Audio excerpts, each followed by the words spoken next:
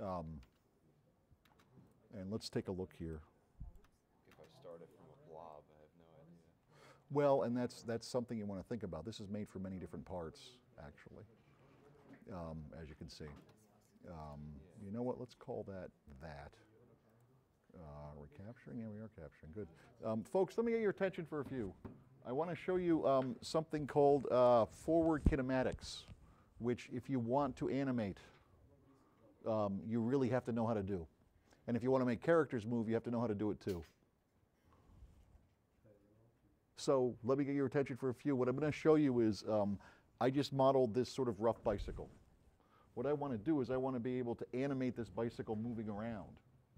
And a while ago we covered the idea of if you take one thing, you can animate it and move it and keyframe it. But in this case, this is a bunch of things. And I want to show you what I mean. We've talked about the schematic before, right? This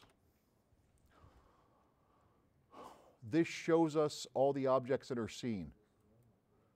And you can see it's all of these separate pieces. What I have to do is I have to come up with a structure for these, a hierarchical structure. By the way, can someone get Rebecca? Are you over there, one? Can you just knock Rebecca, get her ear things? Yes. I have to put these together in a structure so I can animate them. We're going to cover a thing on forward kinematics. And then I can make it all work together, which will save me a whole lot of time and energy. I'm going to show you a couple of resources we have. If I go to our website here, I have this, how to do forward kinematics. I also have videos on this, and we're making one now. These are the 4 steps we need to follow, and we need to follow it precisely. And if we don't follow it, it will fail. It will not work. If you don't do these things in this order, your stuff won't animate, period. So we have to arrange our objects, position the center points, parent the objects, which is hooking them together with this relationship, and then animate the objects. And again, if there are questions, you can ask. Now, I've arranged my objects here with the modeling, but I have to arrange them here in this schematic. I need to put them together in a structure so I can figure out what's what. One of the first things I need to do is I need to freeze everything, because if you look here, you'll see that stuff is based on other stuff. See those purple lines? Those purple lines mean these things have dependencies, which can be trouble.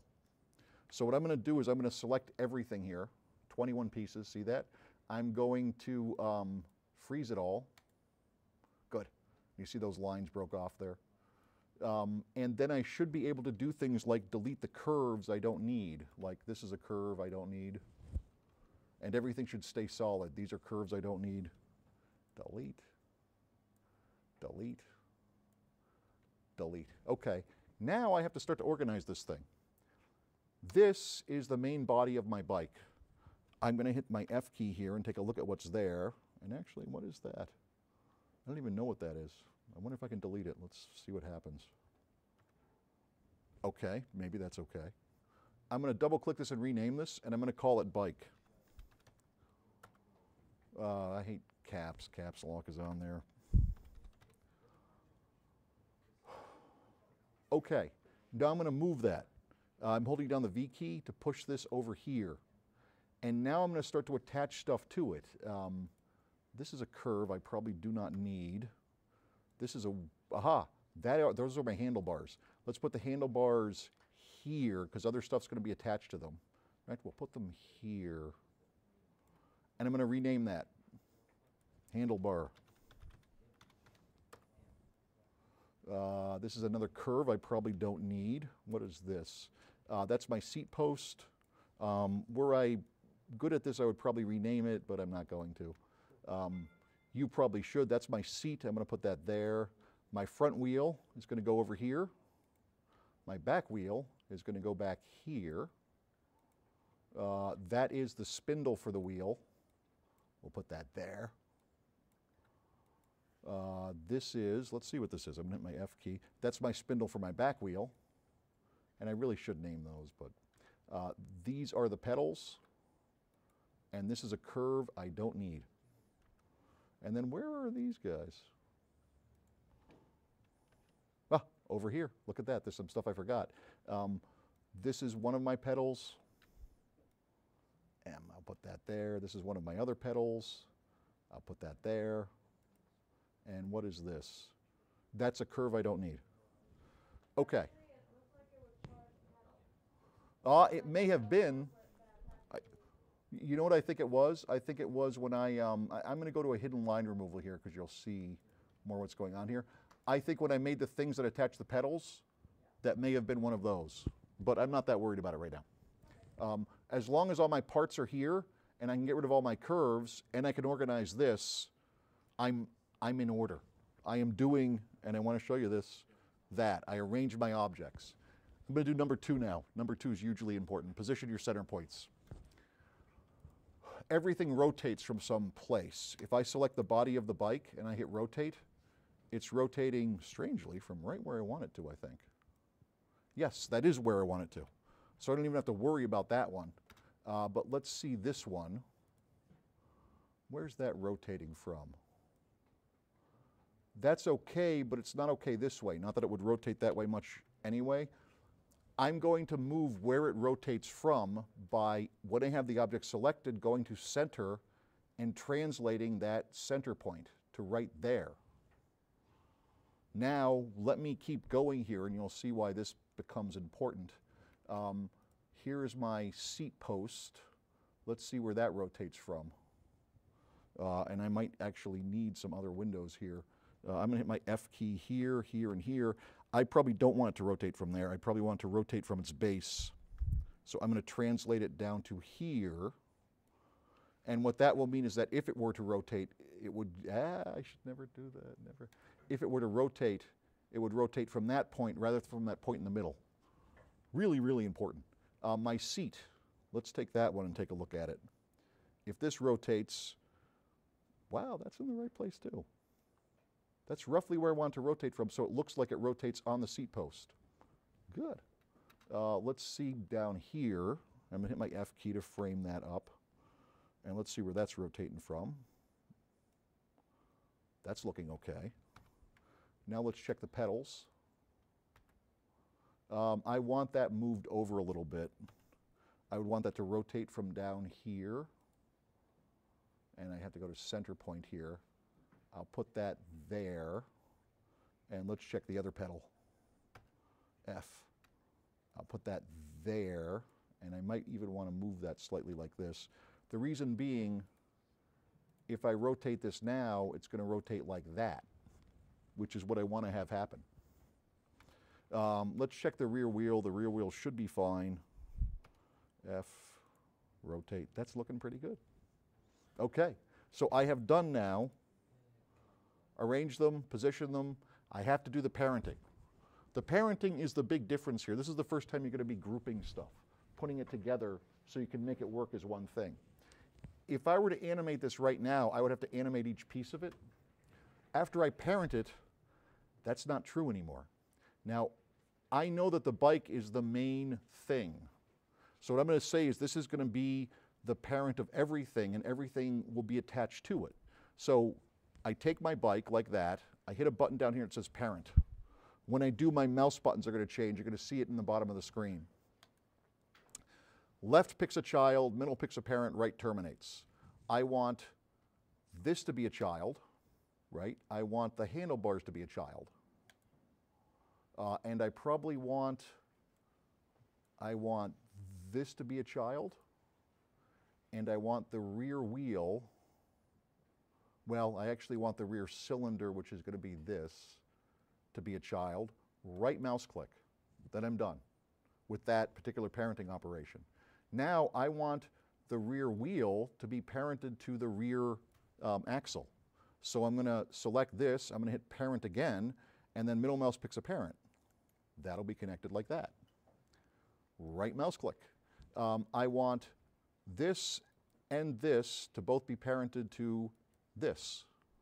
So I'll select both of these guys, and I'll hit parent, and I'll middle mouse, right mouse click. I want the axle here, as you can see it, to be connected to the handlebar.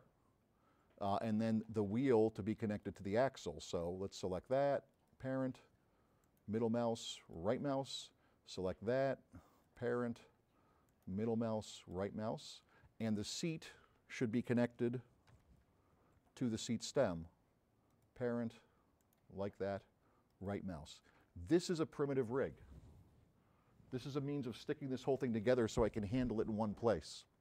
I have a question actually. Yes. Like the whole parenting thing, why is it that like it's on the bike to the handlebars and then the handlebars the parent to the wheel and I That's a good question, because I decided to do it differently. That's really the only reason, and I want to show you why. Before I show you why, there's something I should have done already that I haven't done. What is it? That's right. I need to save. After I've gotten this far, I want to make sure I save it because you could lose all your work at this point. I'm going to call this Bike1, and then I'm going to answer that question. At this point, what should happen is if I middle mouse select my bike and I rotate it, watch what happens. It all moves together happily and turns from there. As a matter of fact, if I want this bike to be level, which I do, Control Z, I can do this, and my bike is ready to go. If I want to turn the handlebars, if I middle mouse my handlebars, that happens. That's why I did it, Rebecca. If I'd done it the other way, it would have worked, I just would have been figuring it out differently. So I'm ready to animate this thing. I have all 4 steps down there now.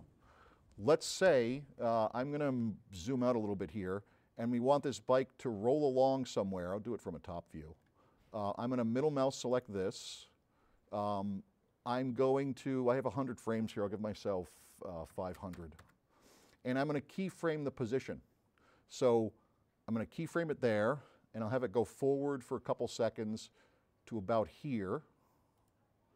And then I'll have it go this way, and notice it's not turning. I want to show you what it's doing right now. It's going like that, and then like that. And then I'll have it go to about here and end up back over there. And if I look at a camera view of that, you can see this play. I'm going to do the turns separately. And this is this idea of forward kinematics, forward and then kine meaning cinema and matic automatic, forward automatic motion. I first do these broad things like with just the movements. I'm now going to do the rotations separately.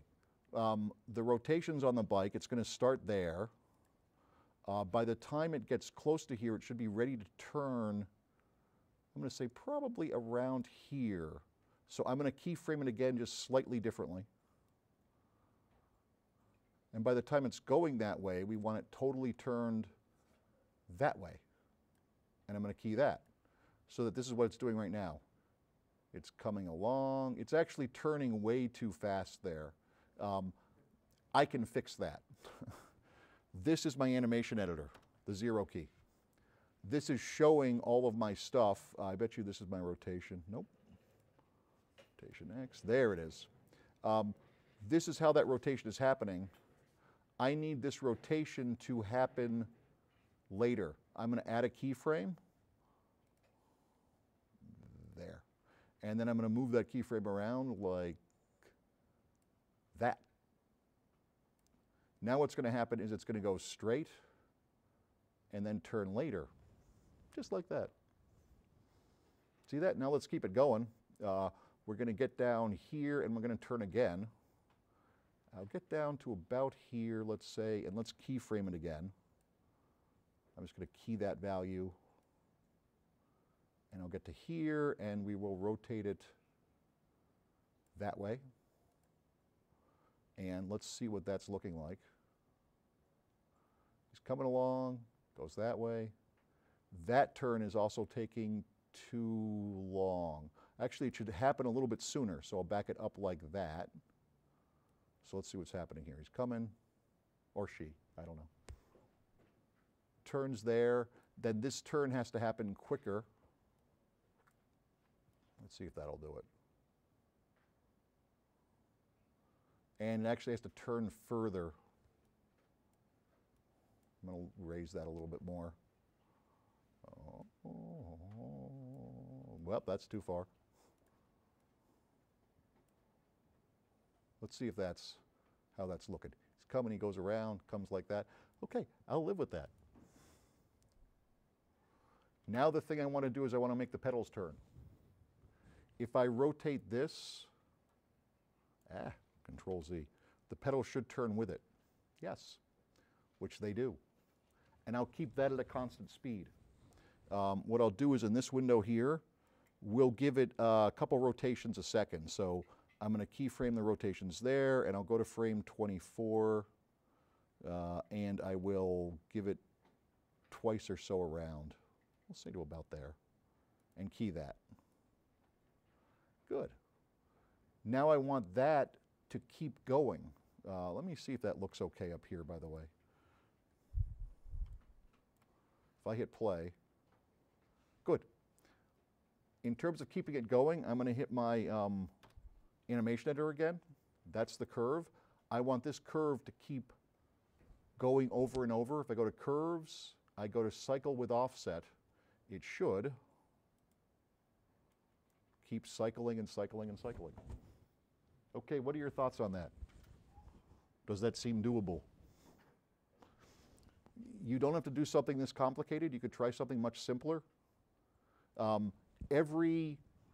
Most of what you see in animation is this type of animation. Most of what you see in 3D animation, it is forward kinematics. It is people modeling objects, then parenting them together, then basically creating these structures out of them, like that, and then animating those structures. So if I had to do something like this pen over here, I have two parts, and I basically have to model both of them, put them in position, figure out the center points, and then start animating them. If I had to animate this chair that I'm in, I have to model all the parts separately. I then have to parent them. I have to follow this guideline. Arrange the objects, position the center points, parent them together, and then animate them. If I'm doing a car, I have wheels, I have doors. If I'm doing a cart, if I'm doing a gun, like think of all the first-person shooters you've seen, all of the guns. Like when the shotgun, when the action pulls back and then another shell comes in, or when someone puts in a new magazine, that's all just parented objects. And they're just basically animating them the way they go together. So I want you to try this, not necessarily with a bike. It can be something much simpler. It could be as simple as like this bottle right here, which would be 2 or 3 parts, this, and the cap. If you can model it so that it could screw on and then close the cap, you would understand this. The reason we have to understand this is this. Here is the rig we use in 3D2. Like let's say I wanted to put someone on top of this bike. Here is our biped rig. And this is a person, you'll see, like that. It would be a little person right now, but heck, we could deal with that. I wonder if I can put them as like a tiny doll on top of this thing. Yeah, sort of like that. If I wanted to get this person to ride this bike, this is the rig. There. Okay? You will never understand that. Never, unless you understand this. So, make a simple rig for anything, and then you could work on these higher level things, okay? And we can help you with that.